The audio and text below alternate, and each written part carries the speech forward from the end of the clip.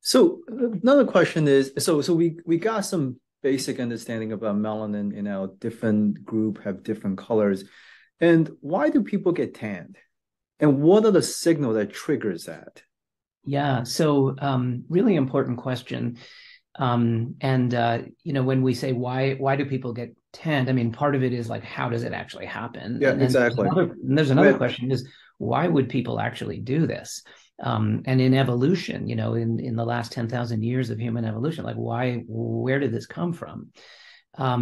So a lot of questions there. It's a very, very important question, and I'm glad you asked it. So we know that the pathway, which is initiated by sunlight, by ultraviolet radiation hitting our skin, and that is ending with the production of melanin, which is the tan, is actually it's a DNA damage response. It's an injury response. It's an injury response whose output is the production of dark pigment. It's probably not a pathway that evolved for purposes of beauty. We don't know this for a fact. It's very difficult to explain evolution, but it does seem to have evolved in more likelihood to be somewhat protective against the possibility someone would go out in the sun tomorrow or the next day or the next day, because it can help protect against sunburning and really injuring the skin if you live in a very sunny area. And so we think that it offers protection and a benefit by allowing the skin to adapt to the intensity of ultraviolet radiation, because ultraviolet radiation injures the cells of our skin. It damages the DNA, it mutates the DNA. And those are the kinds of events that have multiple outputs. One is a risk of cancer. Another, frankly, much more common than that, is the what we call photoaging. It causes you to look older. It doesn't do it the next day or the day after that, but it produces everything from wrinkles and atrophy to changes in pigmentation that will last. That sort of dark leathery skin. From some people who've been in the sun enormous amounts of time, by the time they're 40 or 50 years old, you can just look at them and you can say, I think this person was a tanner, really, really spent a lot of time in the sun. And so that's part of what is going on. When we think about the evolution of skin pigmentation, we remember that there is one biochemical pathway that ultraviolet radiation contributes to that in evolution many years ago was one of the only ways to get the vitamin D, one of the critical synthetic steps in making this molecule. This is actually an essential vitamin. Our bodies need vitamin D.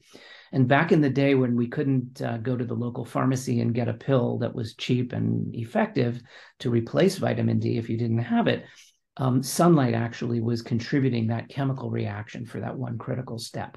And so for populations, our current understanding is that for populations living at very high latitudes where the intensity of ultraviolet radiation for much of the year, let's say in Scandinavia, is very weak, very, very little UV radiation, very little sunlight, the days where there may be minimal sunlight, days on end, those people 10,000 years ago may have very serious vitamin D deficiency.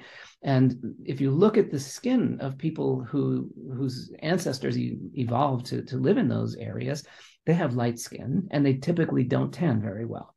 And that has led to the hypothesis that this was protecting every last ray of UV radiation to contribute to vitamin D production. Even if they were getting some risk of skin cancer, and they were, because these are the people who are at risk of skin cancer, it was a little bit lower because the intensity of ultraviolet radiation wasn't that high in those places. And the skin cancers that formed, even if they were fatal, and melanoma unfortunately can be fatal, they tended to be fatal after the reproductive ages of these people. So getting through childhood when vitamin D deficiency would be fatal if you don't have it was actually more important if you had to choose the bad outcome. If you could at least make it through vitamin D deficiency 10,000 years ago, you may die of skin cancer in your 30s or 40s. but at least you made it through childhood. Now things have changed, of course, because we have other ways of getting vitamin D that for populations that need it, you can take a supplement which is virtually identical in its efficacy in replacing vitamin D. And on the other hand, the risk of UV has gone up because many of those very light-skinned people have moved away from Scandinavia or high latitude locations, and now they live in, let's say, Florida or Australia, right? And or Australia. Perfect experiment, yeah. Correct, exactly. And so these kinds of discrepancies in light skin, dark skin, and UV radiation intensity have led to pockets of very, very severe skin cancer and melanoma outbreaks as well. So just to summarize, I mean, I think we touched a lot, right? We talked about what melanin is, what pigment, the melanocyte makes it. That's the same cell that can develop into melanomas.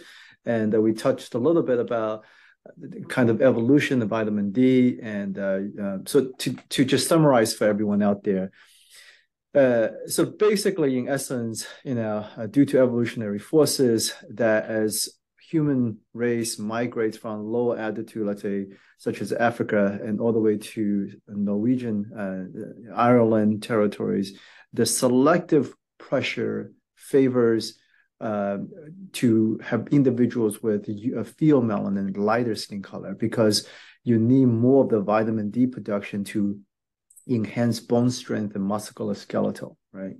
And then, and so that is the cause. But you also touched a little bit about the difference between eumelanin and pheomelanin. Eumelanin is the people with a darker skin. Those have more of a pro-oxidative antioxidant, so they protect the skin from UV radiation.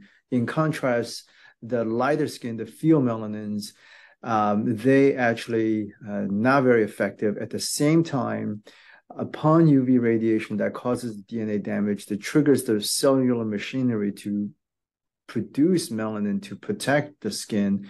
And those pheomelanin is generated actually creates free radicals, oxidative damage that further creates more damage. So you get into this vicious cycle, in essence.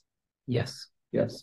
No, I think this is a really, really interesting thing because, most people think photoprotection using sunscreen is a very just kind of a straightforward thing, right? But there's so much evolution, so much and nuance behind it. And also, I don't know if I have time, but I know in the same molecular pathway that generates this melanin production, that's also creates endorphin. And that is also another reason why some people can be addicted. That's why some people, when they stay on the sun, they feel really good about it,